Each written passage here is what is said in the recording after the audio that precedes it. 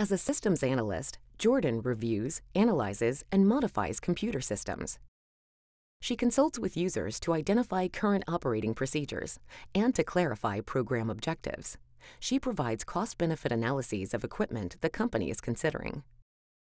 Jordan earned her bachelor's degree in information systems and held several summer internships throughout her college experience.